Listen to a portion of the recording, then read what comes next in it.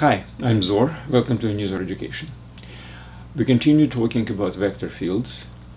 We have already covered gradient of scalar field, which produces the vector field of gradients. We have also covered divergence. Today we will talk about the characteristic which is called circulation of vector field.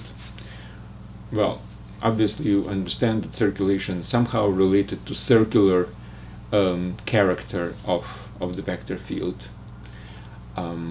Like a tornado, for example, if our vector field is three-dimensional velocities of each molecule of the air, just as an example. Anyway, this lecture is part of the course called Physics for Teens. That's the wave part of this course, and in particular part of the topic field waves, because we are gradually moving to the waves of the fields, but we have to know the characteristics of fields, including the circulation, for example. Now, it's presented on the website called Unizor.com. The site contains also a prerequisite course which is called Math for Teens. I do recommend you to go through material presented in the math, because we definitely use a lot of math in the physics course, definitely calculus, definitely vector algebra, matrices sometimes. Now the course contains basically video recorded lectures like this one which you're looking at, and every lecture has a textual supplement. It's basically like a textbook, so every lecture has like a chapter of the textbook which is related to that particular material. There are some problems solved, there are exams. The site is completely free, there are no advertisement, no strings attached, you don't even have to sign in if you don't want to. Exams, you can take exams as many times as you want until your score is 100% basically. Alright, so let's return to circulation. First of all, I would like to talk about circulation in two-dimensional case, because subsequent lectures will cover two-dimensional curl of the vector field, which is basically a subsequent topic after the circulation, and then three-dimensional, which basically is reduced to three two-dimensional cases. So one three-dimensional is three two-dimensional cases. Basically, that's how I approach this. So today we'll be talking about two-dimensional vector fields, which means that every point on the plane has a vector coming from it into some direction of some magnitude. That's what basically vector field is. So obviously this vector at point xy, this is a vector. So at every combination of x, y, which are coordinates on the Cartesian plane, we have a vector which has certain direction and certain magnitude. And obviously this vector has projections on x-axis and on y-axis. So the vector has two components, obviously. So this is x component, projection onto x, and this is y component, projection on the y. Okay. Now, we are assuming that the vector field is not changing with the time right now. So it's a stationary vector field. I mean, all the vectors can be either the same, maybe, or different, or whatever, but they're not changing with the time. Now we would like to introduce a concept of time, but not to the changing of the vector field, but to the movement within this vector field. So let's assume that there is a steady wind which is blowing into some directions, not necessarily in one direction. Maybe there is some kind of a small whirlpool or whatever, doesn't really matter. but it's there. And let's assume that we have a surface of the lake with paper ships on it, or some particles, whatever, and the wind is blowing, and we would like actually to move our paper ship from one place to another along certain paths, and I'm interested in work which I'm supposed to do. Now, if I'm working against the wind, so I have to exert certain effort to go against the wind. Now, the wind is known, there is F, this is basically the force of the wind which I have to overcome. And I know my trajectory, so in theory I can calculate the work which I'm supposed to do. If, on the other hand, I'm moving with the wind, then there is also work, but it's kind of negative. So the work in this particular case becomes positive or negative depending on whether I'm going against the wind or the wind helps me.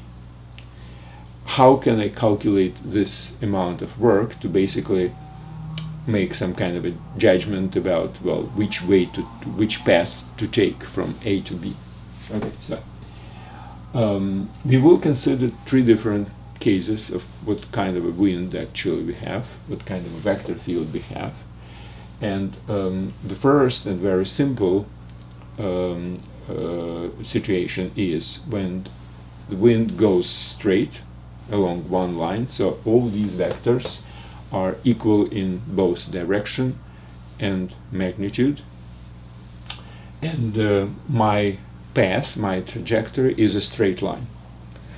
So I'm moving from A to B, and the wind goes this way.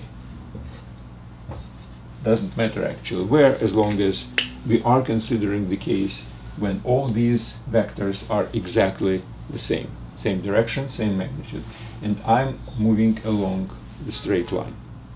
Well, let me just start from a simpler case. What if I'm moving from A to B exactly opposite to the wind, exactly opposite to the force? Well, then I have to exert efforts. My force is supposed to be basically compensate. It's supposed to compensate the force against which I'm going. So I have to exert force the same, F, as the wind. These are all F.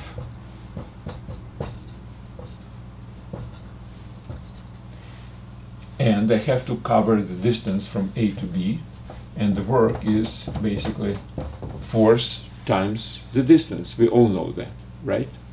Now, if my path is not parallel to direction, there is a slight modification to this. Cosine of alpha, cosine of angle.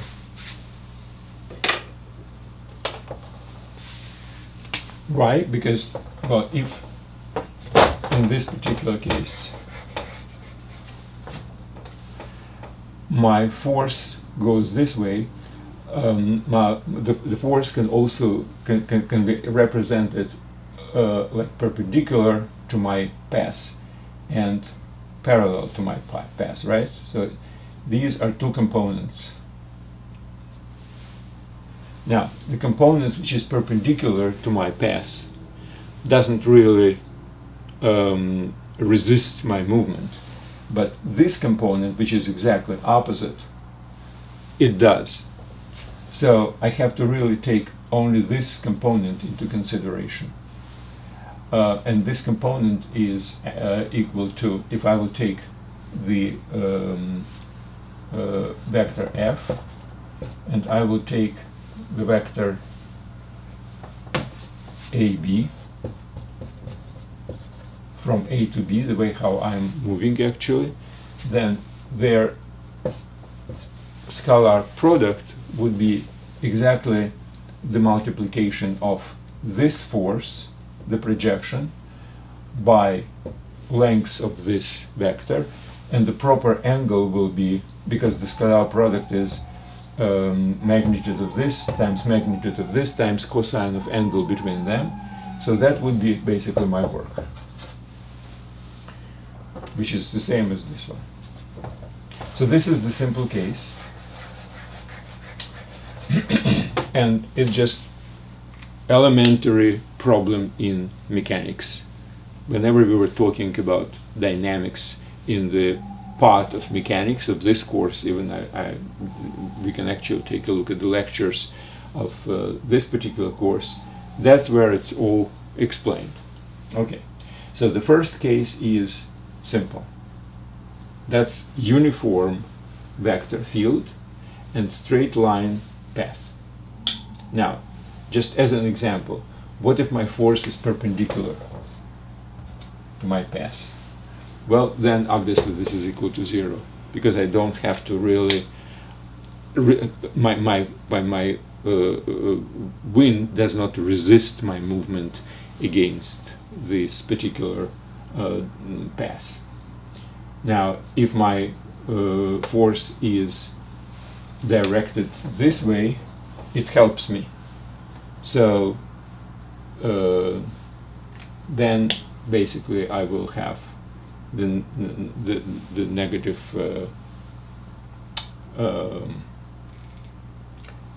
negative scalar product. Well, it obviously depends on how we count the angle. So the cosine of 0 is equal to 1, and the cosine of 180 is -1. So it all depends. So the sign is kind of not as important right now, but the magnitude is definitely correct in this particular case. Plus or minus depends on whether I'm going from A to B or from B to A, and how I calculate the angle from the vector to from one vector to another, or vice versa. So sign is basically not that important. In any case, this is basically the correct representation of the work, which is supposed to be done either by me, who is moving these paper ships, or by wind itself. So it depends on who I'm actually, which side I'm representing. Okay, fine. So that's a simple case. Now, let's consider we have a different case.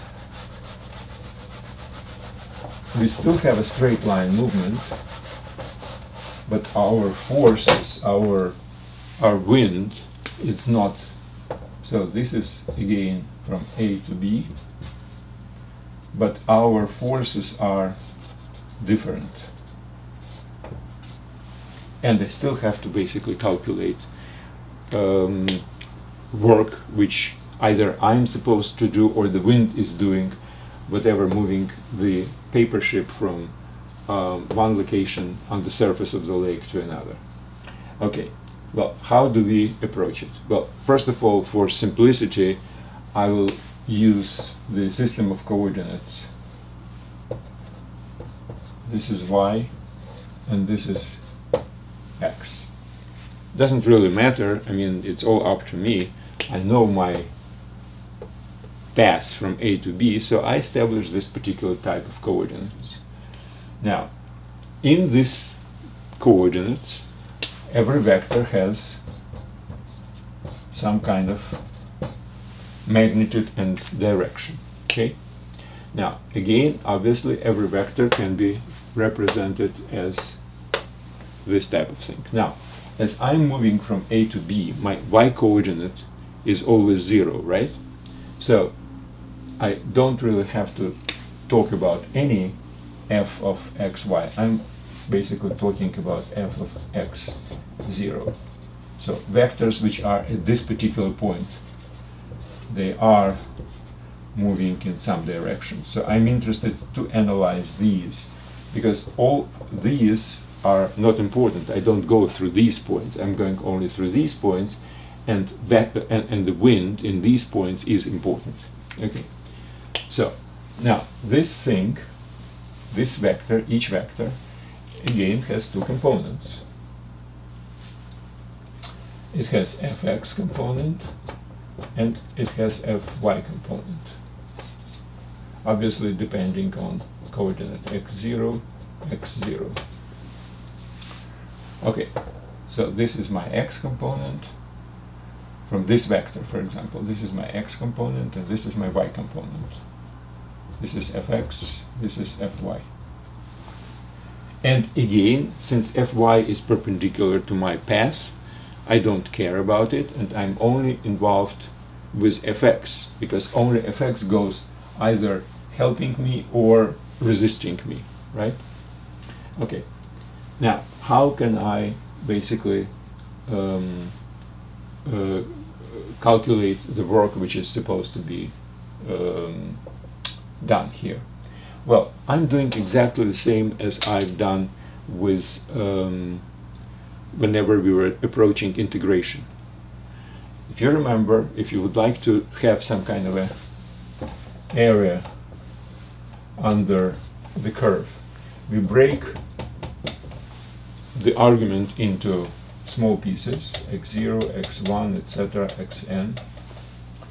Then we consider this to be almost like a rectangle with the height being equal to f of x ita,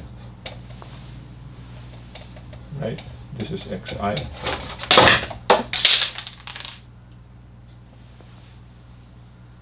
And then we will just multiply fxi times delta xi, and then we sum them together, and that will be, this is f of xi, this is delta xi in between these, and then we will summarize them, and that will be the total area, and then we will go to a limit when the number of these points is increasing to infinity, with each one shrinking to 0. That's exactly the same approach which we will take here. So there is nothing new here. What I will do here is I will break from A to B. This would be my x0, it would be my xn, and I will break them into equal parts. Each one is equal to delta x. Let's say it's equal. Doesn't really matter, but let's, for simplicity, consider it's equal. All right, so this is my xi, this is my xi plus 1, this is my xi minus 1, right? Now, at each interval from xa minus 1 to xi, I consider that the strength of the horizontal component of my wind is not really changing. Now, it's basically something which mathematicians are much more sensitive than physicists. Physicists always assume that something like a smoothness of anything which they're dealing with exists. Mathematicians are more sensitive. They're basically asking, is it a smooth function or something like this? Smooth in terms of existing some kind of limits, etc. So we do assume, as physicists do, that we can consider the wind is not changing on this small infinitesimal, ultimately it will be infinitesimal segment. So during this particular piece of the path, wind is exactly the same, and it's equal to f of fx of xi comma 0. That's the horizontal component, the projection onto x-axis of the vector x at point xi. So what we have to do is, now we have this projection of the vector, we can multiply it by delta x. So we have the distance, which is delta x, it's between xi minus 1 and xi. We have the strength of the force, which is this one, and then we will summarize it, I from 0, from 1 actually, from 1 to n, to get all the work done on each particular segment of our path. And then we will take the limit when delta x goes to 0. That's the approach. And if I know this particular function, if my vector field is given as a function, and by the way, this is the function of one argument right now, right? It's a function of one argument of x. So basically the result would be integral from a to b, from 0 to b, whatever, of function fx of x0 dx. So if my function fx is given, and it is given because my field, vector field, is given, which means I know this at every point, x and y, so that's why I know projection onto x-axis, and I can take this integral. So the straight path is fine. Now let's go to a curved path, my third option. So I'm trying to do it like in a sequentially more difficult cases. Now, speaking mathematically, we are talking right now about introduction into integral along a curve, basically, which is very much similar to regular integral. But in any case, we just have to really spend some time. So we're talking about a non-uniform vector field, f of x, xy, and we are talking about direction which is not really straight. This is A, this is B. Now how can I calculate this particular work? Okay.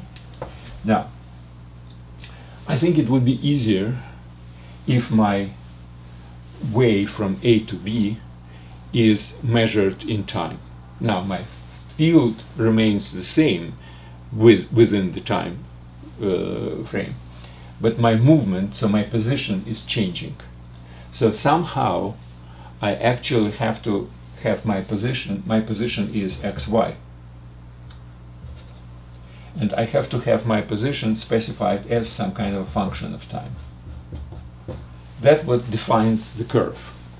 Now define the straight line I define basically by A and B, and this is a straight line. So B has certain lengths, and basically that completely defines my path. If path is not straight, something like this, I have to define it somehow. So this is how I define it. So my position, let's call it r of t vector, has two components: my abscissa coordinate as the function of time, and my position, my ordinate position. So that's what defines my path. Okay. Now I will do exactly the same thing as before, but instead of dividing a straight line into pieces, I define time into pieces. Let's say I'm at A at t is equal to 0, and I'm at B at t equals to some kind of a t. So I divide time segment from 0 to t into small segments from t0, which is 0, to t1, then from t1 to t2, etc., from tn minus 1 to tn, which is my end of time. And let's assume that I divide in such a way that delta t is constant. So difference in time between t2 and t1, same as from t3 to t, from 2 to 3 to 3, t3, etc. So all the different intervals are the same. Now, what am I buying by doing this? Well, now I have positions. Now this is position at t1, this is position at t2, this is position at ti. This is position of ti minus 1, right?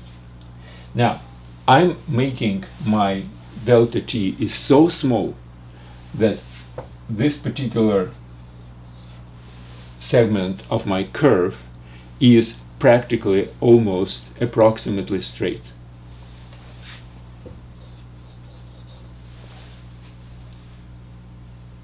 Now, if I'm talking about work, I have to have the force at this point, and again assume that the force is the same during this period of time. So the force which is acting at this point is exactly the same as this and this and this.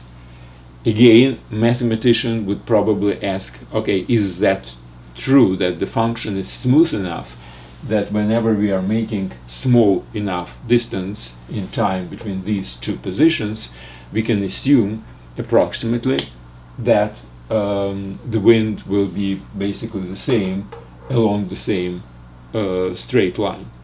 So I'm basically reducing my macro problem into certain number of micro problem. Now every micro problem is exactly like the first one which I was talking about, when I have a uniform vector field and straight line path. So this is a straight line path approximately, and this is a uniform vector field approximately. So if I will multiply my lengths by projection, now if this is, let's say, my force at this particular point, so I'm representing it as perpendicular to this and parallel to this segment. Obviously perpendicular is not involved at all, so I have to find projection on the segment itself. Okay, how can I characterize the this particular segment? I need its direction and its length, right? Okay. Fortunately enough, physics has its own approach. There is a concept of a speed. Now, speed, velocity is a speed and direction, so basically we're talking about velocity. So velocity of my my movement at this point, well, and at this point we are assuming that delta t is small enough, is always a vector which is tangential to my segment itself. No matter how curvy my way is, velocity is always tangential to my curve. Again, if you remember, if you are moving along a circle, velocity is always tangential to a circle. So it doesn't really matter how you move, it's always, because velocity is actually calculated based on position at this point, position at this point, and then you have a difference, and you reduce the difference between this point and this point, and basically divide it by the length divided by time, and that would give you the tangential line. And velocity is, as a vector, is a derivative of position. This is of xy, and this is of xy. So at any point, velocity is a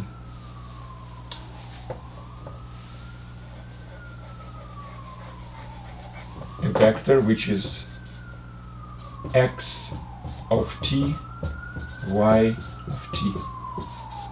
These are x and y are two components of my r vector, but position vector, and their derivative, which is the prime derivative, is basically the vector of force.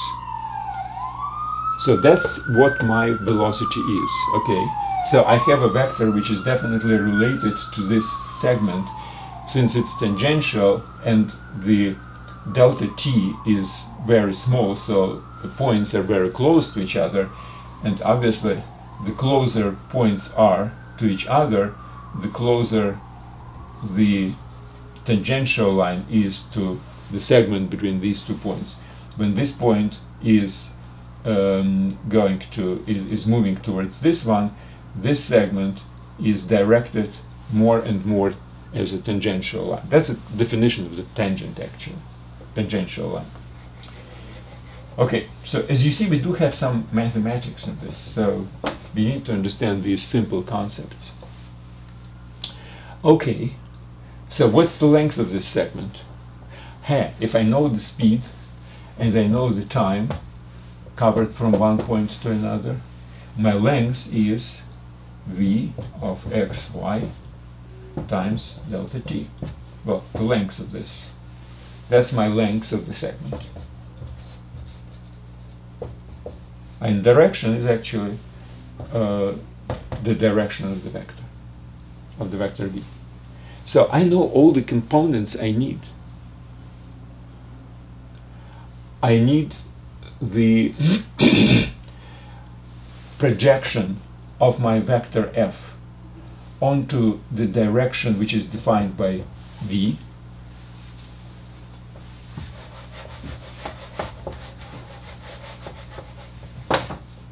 So I need f of x, y.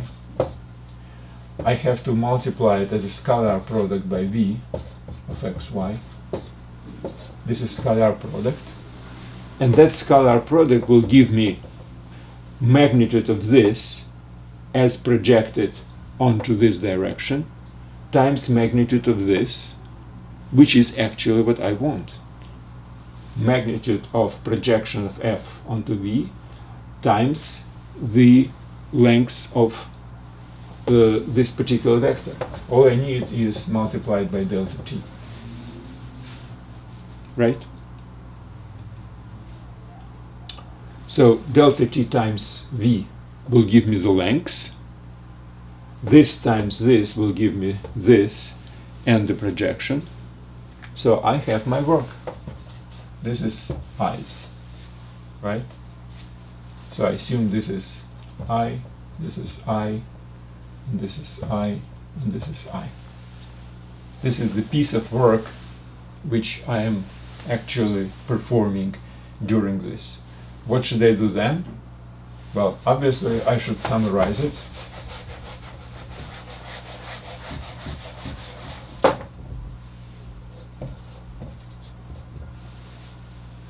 Which is actually, and go to a limit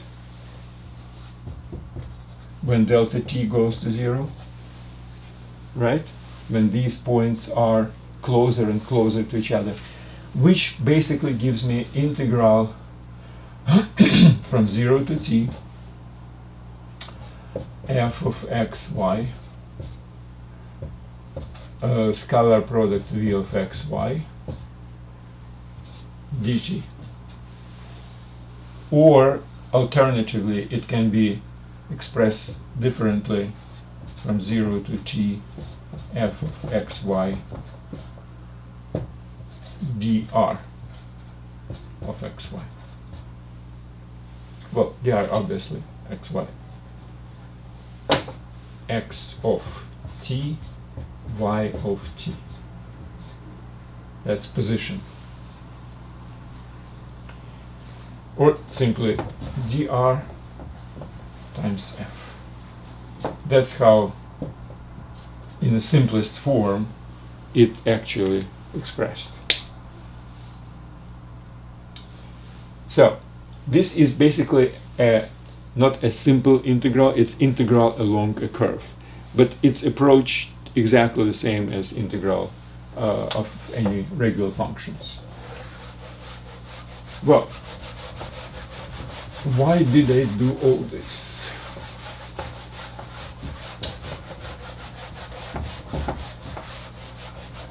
And why is it called circulation? Okay. Basically, this particular integral, the last one, it's called circulation from point A to point B. It's the definition, basically. What's more interesting is that there are certain vector fields when their circulation from A to B would be equal to circulation from A to B by any other path. So no matter how we move from A to B, the result, work which we have to really spend, will be the same. Now these fields are called conservative. For instance, gravitation field and electrostatic fields are possess this particular quality, and they called conservative. So what's interesting is, and I'm not going to prove it right now, but maybe I will do it as a problem later on, that any conservative field f of x, y is actually a gradient of some scalar field. You remember what gradient is? That was a couple of lectures before. That's the operator, oops, d f of x, y for dx, df of x, y for dy, vector. So if I have a scalar field, which is function of two arguments basically, there the partial derivative by first argument and partial derivative by second argument is a gradient. Physical sense, physical meaning of the gradient is which direction it changes the fastest, these values. So it's a vector of fastest change. So any conservative field is actually a gradient of some function which is called potential. Remember, gravitational potential, electric potential for electrostatic field. From these fields we can always get the force. And again, maybe we'll just have a couple of problems later on solved in this particular case. Okay, now if this is true, then what's interesting is that if I'm moving on any closed circuit, let's say from A to A, in the conservative field, my work, my circulation should be equal to 0, right? Why? Because I'm just choosing any other point.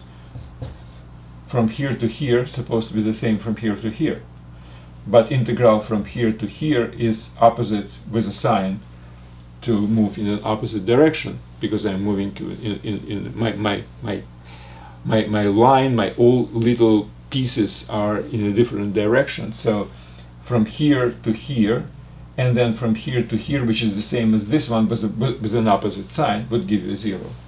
So that's an interesting fact, just by itself. So if the field is conservative, then the circulation is equal to 0.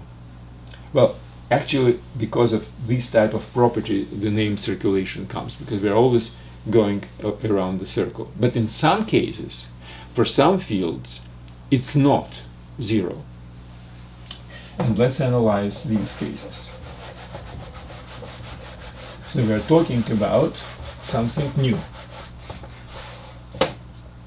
Now, imagine you have some kind of a field, and you have to move around some kind of a closed path.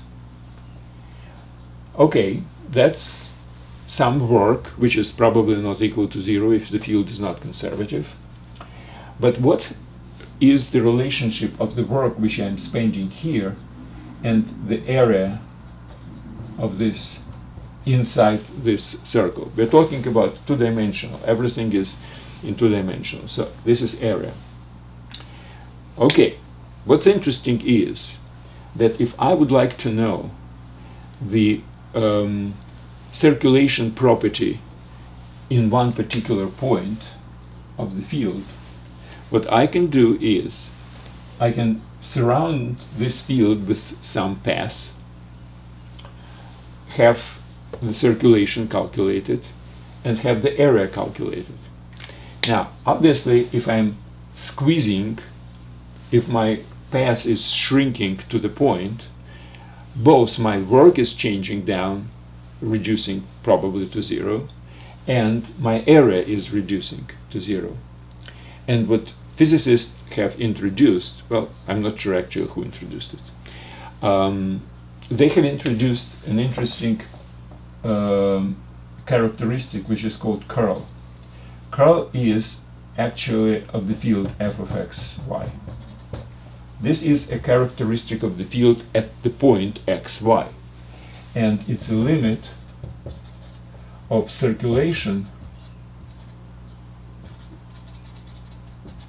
along a closed path divided by area when I'm shrink my circle around it. Now, when I'm saying circle, it doesn't necessarily mean that it is circular. If the field is smooth enough, and again, this is Mathematician is talking in me right now, you still have to prove that this limit exists, because maybe it depends on how exactly the path is formed. Is it a circle? Is it a rectangle? Is it something else? Will this limit exist? And again, if it does exist, maybe it would be different depending on what kind of a shape of the circular path, or any path, or rectangular path, or any closed path would be. So right now I'm completely leaving these issues out. These are relatively complex mathematical issues, but we assume that the field is smooth enough so that this particular limit indeed exists. And now I will just go through the calculation of this limit, how it looks. And again, all we need for this, from the mathematical standpoint, a relative smoothness, well, differentiability, if you wish, of the field. So the field is supposed to be differential by x, by y, by whatever. Okay? But let's try to basically calculate this thing, assuming it exists. All right, what we do is we will choose a particular path, a rectangular path around my point. This is my point P of x, y, and I'm choosing the delta x here, delta y here, and I will squeeze these sides of this rectangle. So I will calculate my circulation around this particular path, and then I will squeeze down to 0 delta x and delta y and see what happens. Well, let's see what happens.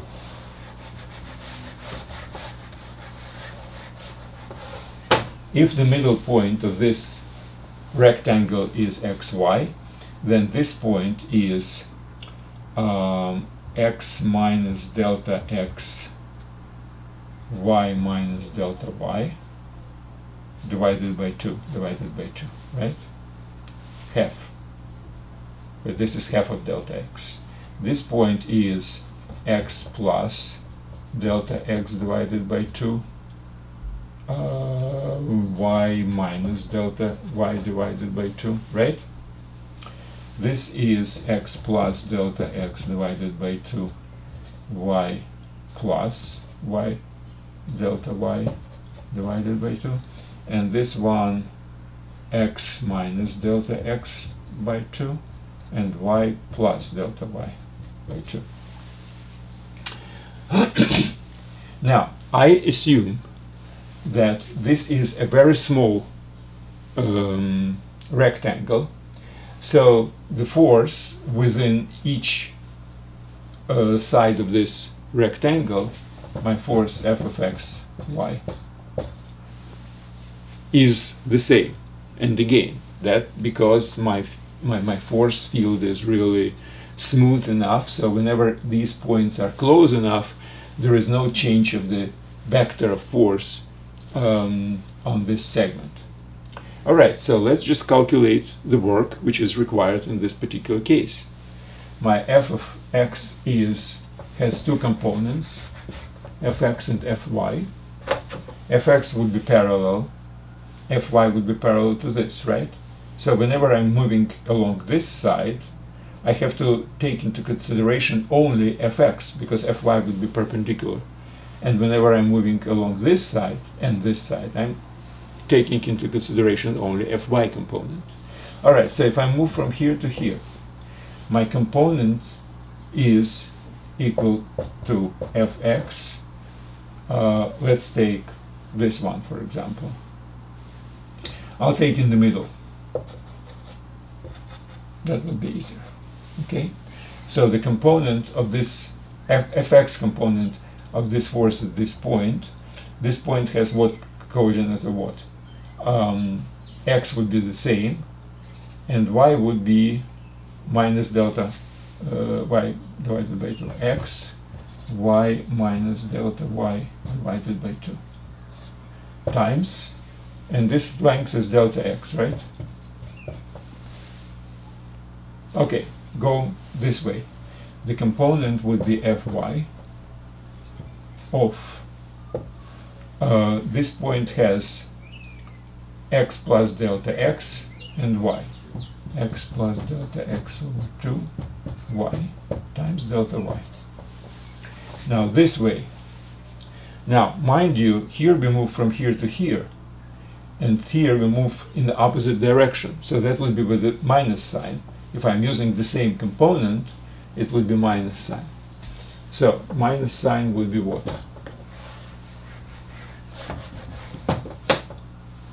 So plus minus fx at this point it's x, y plus delta y over 2 times delta x, and again minus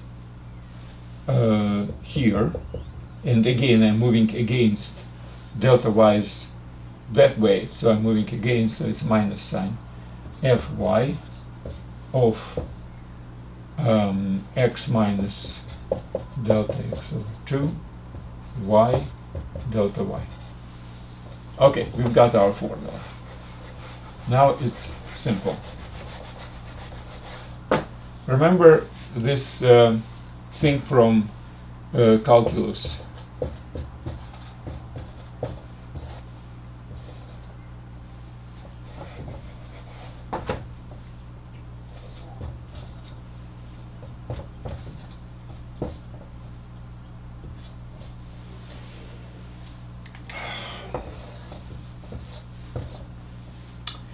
Okay, so this is my A, this is my B.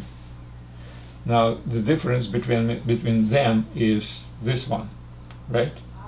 So if I take the line which is parallel at some point C,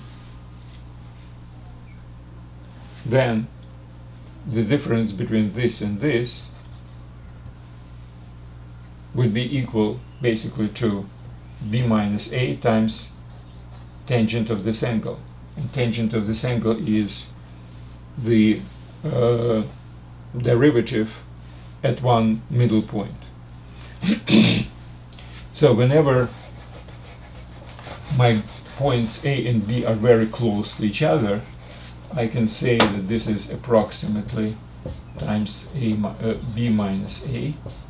But since points are very close to each other, I can put FB or FA, it doesn't really matter what it is, when A and B are very, very close. So basically that's the definition of the derivative. So from this simple calculus case, we can combine this and this. What is this? Well, both of them are delta x, and both of them are fx, so it would be fx. Now the first argument is the same, x. Second argument is y plus delta y divided by 2. No, the first is minus. Minus fx x y plus delta y divided by 2. So